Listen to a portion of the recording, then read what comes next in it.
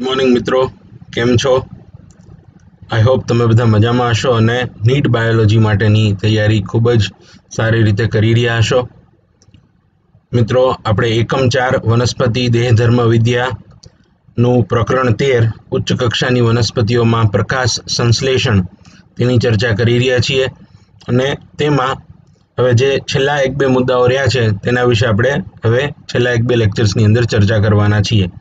जेमां छे पार्ट 13 आजनो जे भाग छे पार्ट 13 नी अंदर आपणे वात करवाना छीए हेच एंड स्लेक पथ अथवा तो C4 चक्र विषे, C4 पाथवे विषे।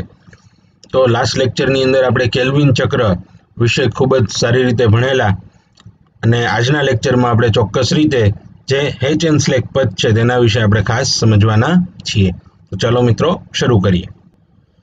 मित्रों, C4 परिपथ, C4 चक्र अथवा तो जेने हेच एंड स्लेक पथ पण कहेवामां आवे छे, बरोबर, ते कई प्रकारनी वनस्पतिओमां आपणने जोवा मळे अने कई रीते ते केल्विन चक्र करता अलग पड़े छे तेना विषे समझीए।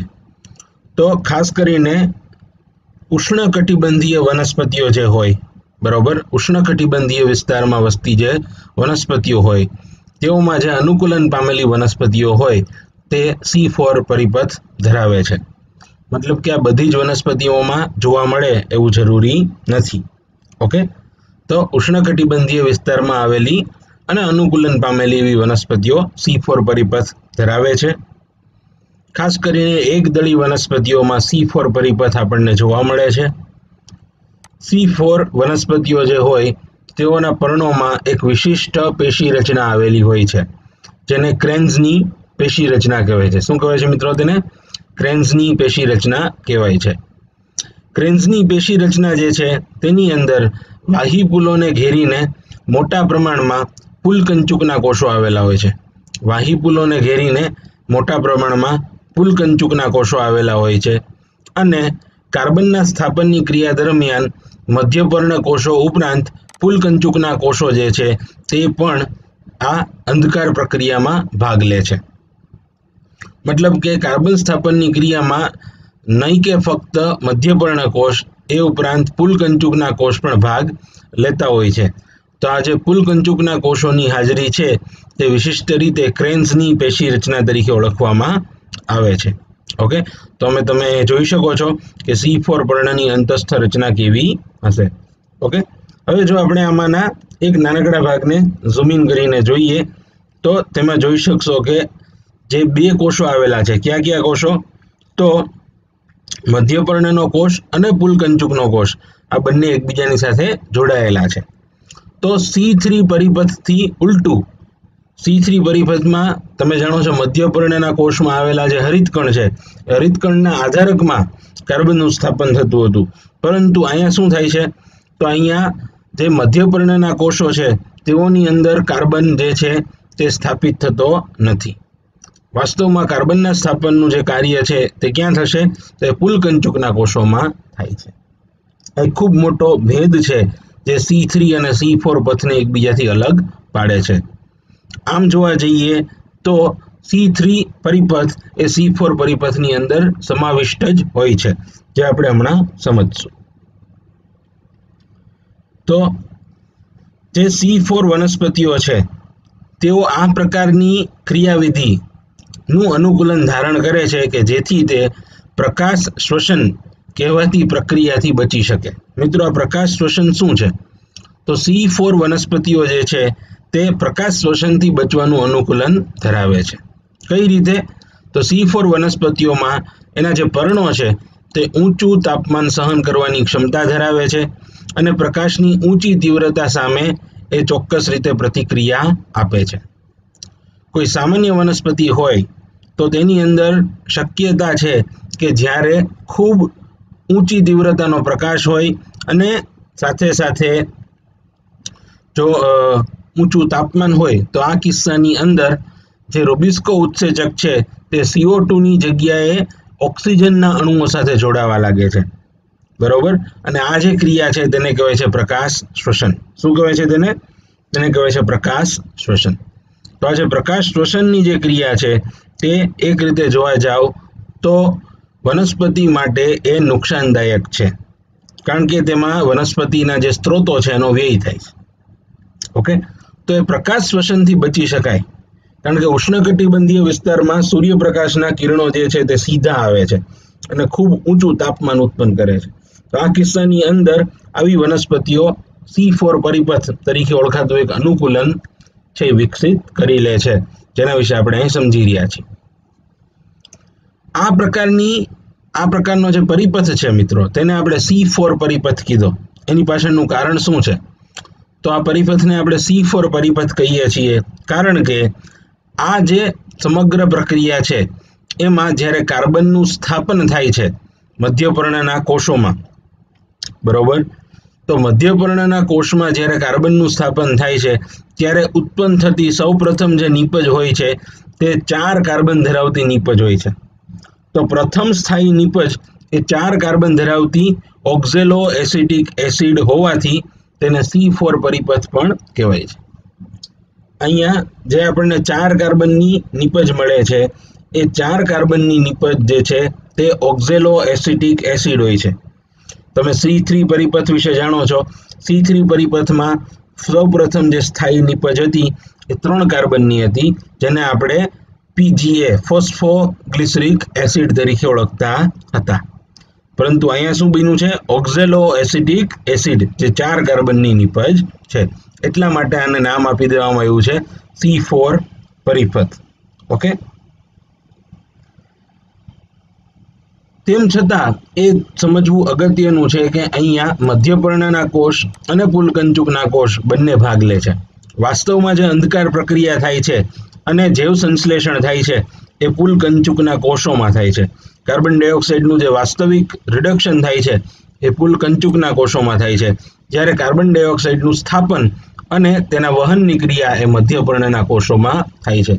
જ્યારે તમે જાણો છો કે C3 ચક્રમાં ફક્ત મધ્યપર્ણના કોષો જ બધું કાર્ય કરતા હતા, જ્યારે અહીંયા મધ્યપર્ણના કોષો અને એની સાથે બહુ જ નિકટતાથી સંકળાયેલા પુલકંચુકના કોષો બંને આ ક્રિયામાં ભાગ લે છે, જેમાં કેલ્વિન ચક્રનો સમાવેશ થઈ જાય છે. મતલબ કે C4 ચક્રમાં C3 ચક્ર અથવા C3 પરિપથ બાય ડિફોલ્ટ સમાવિષ્ટ હોય છે. આ પ્રકારની વનસ્પતિઓ છે તેઓમાં જૈવભારની ઊંચી ઉત્પાદકતા મેળવી શકાય છે. અહીંયા ઊંચી ઉત્પાદકતા આપણે મેળવી શકીએ છીએ મિત્રો. ઓકે, તો કઈ રીતે થાય છે ચાલો સમજીએ. અહીંયા આપણે હમણાં જ આકૃતિમાં જોયું એ પ્રમાણે 2 પ્રકારના કોષોમાં આ પ્રક્રિયા થાય છે, મધ્યપર્ણના કોષો અને પુલકંચુકના કોષો. તો ક્રેન્સની પેશી રચના અને આ જે ચોક્કસ C4 પરિપથનું અનુકૂલન છે એ આ બંને કોષોની અંદર કોઈ નિશ્ચિત પ્રક્રિયાઓ કરતું હશે. કઈ પ્રક્રિયાઓ થાય છે તેમાં ચાલો સમજીએ. તો સૌપ્રથમ મધ્યપર્ણના જે કોષો છે તેમાં શું થાય છે? તો મધ્યપર્ણના કોષો છે તેની અંદર જે ગ્રેનામય હરિતકણો આવેલા છે તેમાં પ્રકાશ પ્રક્રિયા થાય છે. મધ્યપર્ણના કોષોમાં હરિતકણ છે, એમાં ગ્રેના પણ છે, બરોબર, અને તે પ્રકાશ પ્રક્રિયા કરે છે, એટલે કે તે પ્રકાશ પ્રક્રિયાનું સ્થાન છે, બરોબર. પરંતુ કાર્બન ડાયોક્સાઇડમાંથી જૈવ સંશ્લેષણ મધ્યપર્ણના કોષોમાં અહીંયા થતું નથી. ઓકે, તો ક્યાં થાય છે? તો ચલો પુલકંચુકના કોષો વિશે સમજીએ. તો જે પુલકંચુકના કોષો છે તે વિશિષ્ટ રીતે નિર્માણ પામેલા હોય છે. તે જાડી કોષ દિવાલ ધરાવે છે જે વાત વિનિમય માટે અપ્રવેશશીલ છે, મતલબ કે ઓક્સિજન વાયુ છે તેની આરપાર જઈ શકતો નથી, એટલે પ્રકાશ શ્વસનની શક્યતાઓ નહીવત હોય છે. બીજું, આ પ્રકારના કોષો વાહીપુલની ફરતે ગોઠવાયેલા હોય છે અને તેઓની અંદર હરિતકણો આવેલા છે. આ હરિતકણોમાં થાઇલેકોઇડ્સ તો આવેલા હોય છે, પરંતુ ગ્રેના જેવી થપ્પી જેવી રચના દર્શાવતા નથી. પુલકંચુકના કોષો વાસ્તવમાં કાર્બન ડાયોક્સાઇડનું રિડક્શન કરે છે અને તેમાંથી જૈવ સંશ્લેષણ કરી કાર્બોદિતનું નિર્માણ કરે છે, એટલે કાર્બન સ્થાપનની ક્રિયા પુલકંચુકના કોષોમાં થાય છે એવું કહી શકાય. આ પ્રક્રિયા દરમિયાન પ્રકાશ પ્રક્રિયામાં ઉત્પન્ન થયેલ ઓક્સિજન અને તીવ્ર પ્રકાશની હાજરીમાં જે પ્રકાશ શ્વસનની ક્રિયા છે તેનાથી બચી શકાય છે, કારણ કે મધ્યપર્ણના કોષોમાં જે ઓક્સિજન ઉત્પન્ન થયો એ પુલકંચુકના કોષોમાં જઈ શકતો નથી, કારણ કે એની કોષ દિવાલ કેવી હોય છે? અત્યંત જાડી હોય છે, જે વાત વિનિમય માટે અપ્રવેશશીલ છે. મતલબ કે ગેસિયસ એક્સચેન્જ એમાંથી થઈ શકતું નથી મિત્રો. ઓકે, તો મધ્યપર્ણના કોષોમાં જે પ્રક્રિયા થાય છે એ, અને આપણે જોયું એમ પુલકંચુકના કોષોમાં જે પ્રક્રિયા થાય છે એ કઈ રીતની હશે? તો ચાલો સમજીએ. તો સૌપ્રથમ મધ્યપર્ણના કોષોમાં શું થાય છે? તો વાતાવરણમાં રહેલો જે કાર્બન ડાયોક્સાઇડ છે તે મધ્યપર્ણના કોષોમાં પ્રસરે છે, અને જે હરિતકણ છે તેની અંદર આ કાર્બન ડાયોક્સાઇડ ફોસ્ફોઇનોલ પાયરુવિક એસિડ નામના એક વાહક અથવા તો કેરિયર અથવા તો ગ્રાહક, જે કયો એ ગ્રાહકની સાથે પ્રક્રિયા કરે છે. તો ફોસ્ફોઇનોલ પાયરુવેટ PEP, તો PEP ની સાથે કાર્બન ડાયોક્સાઇડની પ્રક્રિયા થાય તો ફોસ્ફોઇનોલ પાયરુવેટ 3 કાર્બન ધરાવે છે અને કાર્બન ડાયોક્સાઇડ 1 કાર્બન ધરાવે છે, એટલે 3+1 ટોટલ 4 કાર્બન યુક્ત 4 કાર્બન યુક્ત એવી સૌપ્રથમ નિપજનું અહીંયા નિર્માણ થશે. તો આજે સૌપ્રથમ નિપજ અહીંયા બની એ 4 કાર્બન યુક્ત ઓક્ઝેલો એસિટિક એસિડ હોય છે. સૌપ્રથમ જે નિપજ અહીંયા બની તે 4 કાર્બન યુક્ત ઓક્ઝેલો એસિટિક એસિડ હોય છે. તો આ ઓક્ઝેલો એસિટિક એસિડનું અહીંયા નિર્માણ થયું એટલે આને આપણે C4 પથ કીધો. ઓકે, તો C4 પથ જે છે તે ઓક્ઝેલો એસિટિક એસિડ સૌપ્રથમ એની સ્થાયી નિપજ મળશે. હવે આ જે સૌપ્રથમ મળેલી સ્થાયી નિપજ છે જે C4 એસિડ છે, બીજું કંઈ નહીં પણ ઓક્ઝેલો એસિટિક એસિડ, એ ક્યાં જાય છે? તો જે C4 એસિડ છે તમે આકૃતિમાં જોઈ શકો છો એમ પુલકંચુકના કોષોમાં વહન પામી જાય છે, બરોબર. તો ઓક્ઝેલો એસિટિક એસિડ જે છે તે ચોક્કસ રીતે સૌપ્રથમ મેલિક એસિડમાં રૂપાંતરણ પામે છે, અને મેલિક એસિડમાં રૂપાંતરણ પામ્યા બાદ એ પુલકંચુકના કોષોમાં વહન પામી જાય છે. મિત્રો, આ જે વહન છે તે કઈ રીતે થતું હશે? તો આપણે જાણીએ છીએ કે 2 વનસ્પતિ કોષો એકબીજાની સાથે કોષ રસના માધ્યમથી જોડાયેલા હોય છે, અને આ માટે જે રચના આવેલી છે એને કહેવાય છે પ્લાઝ્મોડેસ્માટા, એટલે કે કોષ રસ તંતુઓ. તો આ કોષ રસ તંતુઓ દ્વારા બનાવેલા માર્ગ છે જેની મદદથી મધ્યપર્ણ કોષની 4 કાર્બન ધરાવતી એસિડિક નિપજ એ પુલકંચુકના કોષોમાં જઈ શકે છે. તો મિત્રો, મધ્યપર્ણના કોષોમાં શું થયું? તો મધ્યપર્ણના કોષોમાં આપણે જોયું કે વાતાવરણમાં રહેલો કાર્બન ડાયોક્સાઇડ છે તે હરિતકણની અંદર પ્રવેશ પામે છે, અને ત્યાં તે ફોસ્ફોઇનોલ પાયરુવેટ સાથે પ્રક્રિયા કરીને સ્થાપન પામે છે, અને સૌપ્રથમ સ્થાયી નિપજ સ્વરૂપે 4 કાર્બન ધરાવતો ઓક્ઝેલો એસિટિક એસિડ બનાવે છે. આ ઓક્ઝેલો એસિટિક એસિડ મેલિક એસિડમાં ફેરવાઈ જાય છે, અને ત્યારબાદ મેલિક એસિડનું વહન કોષરસ તંતુના માધ્યમથી પુલકંચુકના કોષોમાં થઈ જાય છે. ઓકે, હવે આગળની જે પ્રક્રિયાઓ છે તે ક્યાં થશે? તો હવે આગળની પ્રક્રિયાઓ પુલકંચુકના કોષોમાં થવાની છે. તો પુલકંચુકના કોષોમાં કઈ પ્રક્રિયાઓ હવે આગળની થવાની છે? ચાલો સમજીએ. તો સૌપ્રથમ આપણે જોઈ શકશું કે પુલકંચુકના કોષોની અંદર વહન પામેલું જે C4 એસિડ છે, ઓકે, તે કઈ પ્રક્રિયામાં પસાર થશે? તો પુલકંચુકના કોષોમાં જે પ્રક્રિયા છે એમાં સૌથી પહેલી પ્રક્રિયા ડીકાર્બોક્સિલેશનની છે, જે તમે અહીંયા જોઈ શકો છો. તો ડીકાર્બોક્સિલેશનની પ્રક્રિયા થશે, જેમાં આપણે જોઈ શકશું કે કાર્બન ડાયોક્સાઇડનો એક અણુ મુક્ત થશે અને 3 કાર્બન યુક્ત પાયરુવિક એસિડનો અણુ નિર્માણ પામશે, જેને C3 એસિડ તરીકે અહીંયા દર્શાવેલું છે. તો 4 કાર્બન હતા, એમાંથી 1 કાર્બન છે તે મુક્ત થઈ ગયો કાર્બન ડાયોક્સાઇડના સ્વરૂપે, અને 3 કાર્બન યુક્ત એસિડ બનશે, જેને આપણે કહીએ છીએ પાયરુવિક એસિડ. ઓકે, હવે ખાસ સમજવા જેવું એ છે કે જે મુક્ત થયેલો કાર્બન ડાયોક્સાઇડ છે એ કંઈ પુલકંચુકના કોષોમાંથી બહાર જતો રહેતો નથી, બાકી તો આ પ્રક્રિયા લોસમાં જતી રહે, આમાં કંઈ નિપજ જ ન મળે. તો જે C3 ચક્ર છે તે અહીંયા પુલકંચુકના કોષોમાં આવેલું હોય છે, નહીં કે મધ્યપર્ણના કોષોમાં. હવે જે મુક્ત થયેલો કાર્બન ડાયોક્સાઇડ છે તે કોના દ્વારા સ્વીકારી લેવામાં આવશે? તો આરયુબીપી દ્વારા સ્વીકારી લેવામાં આવશે અને અહીંયા કેલ્વિન ચક્ર શરૂ થઈ જાય છે. કયું ચક્ર શરૂ થઈ જાય છે મિત્રો? C3 ચક્ર અથવા તો કેલ્વિન ચક્ર પુલકંચુકના કોષોમાં શરૂ થઈ જાય છે અને જે રીતે C3 ચક્રમાં આપણે પ્રક્રિયા જોઈ છે તેના દ્વારા જૈવ સંશ્લેષણની ક્રિયા વડે કાર્બોદિતનું નિર્માણ કરશે.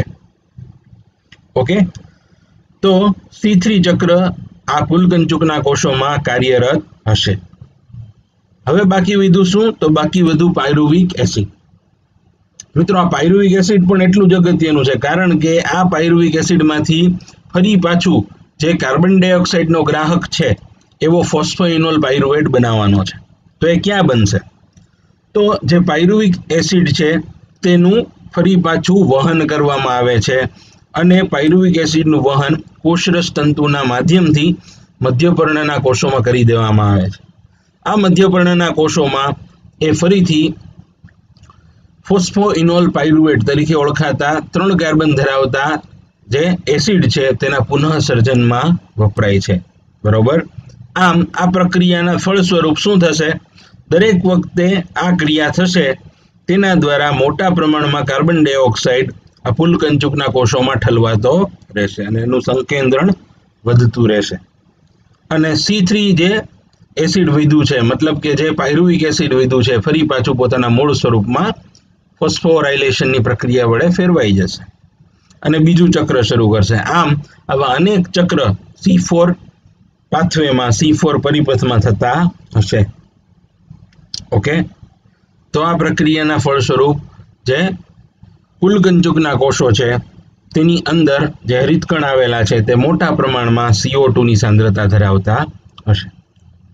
આ કોષોમાં કાર્બન સ્થાપનની ક્રિયામાં વધુ કાર્બન ડાયોક્સાઇડ પ્રાપ્ત થાય છે. બરોબર. અહીંયા વધુ કાર્બન ડાયોક્સાઇડ પ્રાપ્ત થતો હોવાથી આપણે જાણીએ છીએ કે વધુ ખોરાક બનશે. જેટલો કાર્બન ડાયોક્સાઇડ વધુ એટલી જ ઉત્પાદકતા વધુ. સાથે સાથે અહીંયા પ્રકાશ શ્વસનની પણ કોઈ સંભાવના નથી.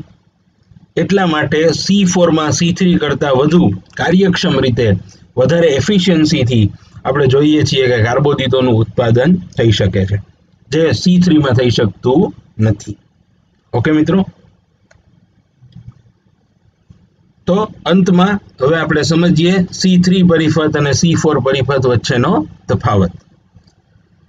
તો લક્ષણ C3 પથ અને C4 પથ આ 3 વસ્તુ અહીં આપણે સમજવાના છે. તો કયા લક્ષણને આધારે તફાવત જોઈએ છીએ? તો સૌથી પહેલું લક્ષણ છે કોષ પ્રકાર. તો C3 પથ જે છે તેની અંદર ફક્ત એક જ પ્રકારનો કોષ સમાવિષ્ટ હોય છે, એ છે મધ્યપર્ણ કોષ. જ્યારે C4 પથ છે તેની અંદર 2 પ્રકારના કોષો સમાવિષ્ટ હોય છે. ક્યાં ક્યાં? મધ્યપર્ણ કોષ અને પુલકંચુકનો કોષ. બીજું, ક્રેન્ઝની પેશી ગોઠવણી, પેશી રચના. C3 પથમાં આવી કોઈ ક્રેન્ઝની પેશી રચના જોવા મળતી નથી, જ્યારે C4 પથમાં આવી ક્રેન્ઝની પેશી રચના જોવા મળે છે. હરિતકણની દ્રષ્ટિએ જોવા જઈએ તો C3 પથની અંદર હરિતકણનું આધારક આરયુબીપી ધરાવે છે, જે કાર્બન ડાયોક્સાઇડનું ગ્રાહક છે અને એમાંથી પ્રથમ સ્થાયી નિપજ શું બને છે? PGA બને છે. જ્યારે C4 પથની અંદર જે હરિતકણ આવેલા છે તેમાં તમે જોશો કે ફોસ્ફોઇનોલ પાયરુવેટ શું આવેલું છે? ફોસ્ફોઇનોલ પાયરુવેટ આવેલું છે. અને આ જે ફોસ્ફોઇનોલ પાયરુવેટ છે 3 કાર્બન ધરાવતું એસિડ તે કાર્બન ડાયોક્સાઇડનું પ્રથમ ગ્રાહક બને છે, જેમાંથી 4 કાર્બનની નિપજ બનશે. એટલે પ્રથમ કાર્બન ડાયોક્સાઇડના ગ્રાહક અનુસાર જે નિપજ બની તેના આધારે તમે કહી શકો કે પ્રથમ નિપજ અહીંયા મળે છે ફોસ્ફોગ્લિસરિક એસિડ, જ્યારે C4 પથમાં પ્રથમ નિપજ મળે છે ઓક્ઝેલો એસિટિક એસિડ. ઉત્પાદકતાની દ્રષ્ટિએ C3 પથ છે સામાન્ય ઉત્પાદકતા ધરાવે છે, જ્યારે C4 પથ છે તે ઊંચી ઉત્પાદકતા ધરાવે છે, કારણ કે એમાં પ્રકાશ શ્વસનની શક્યતાઓ શૂન્ય છે. તો મિત્રો, આ સાથે તમને C4 પરિપથ અથવા હેચ એન્ડ સ્લેક પરિપથ સારી રીતે સમજાઈ ગયો હશે અને આઈ હોપ કે અહીંયા તમામ મુદ્દાઓ તમે સમજી ગયા હશો. તેમ છતાં કંઈ પણ ન સમજાય તો કોમેન્ટ સેક્શનની અંદર કોમેન્ટ કરીને પૂછી શકો છો. થેન્ક યુ મિત્રો, ધન્યવાદ. ઓકે ફ્રેન્ડ્સ, આઈ હોપ તમને તમામ પોઈન્ટ્સ અહીંયા સમજાઈ ગયા હશે. તેમ છતાં જો કંઈ પણ ન સમજાય તો આપ કોમેન્ટ સેક્શનની અંદર કોમેન્ટ કરીને પૂછી શકો છો. Okay friends, Please like, share and subscribe to my channel. Thank you so much.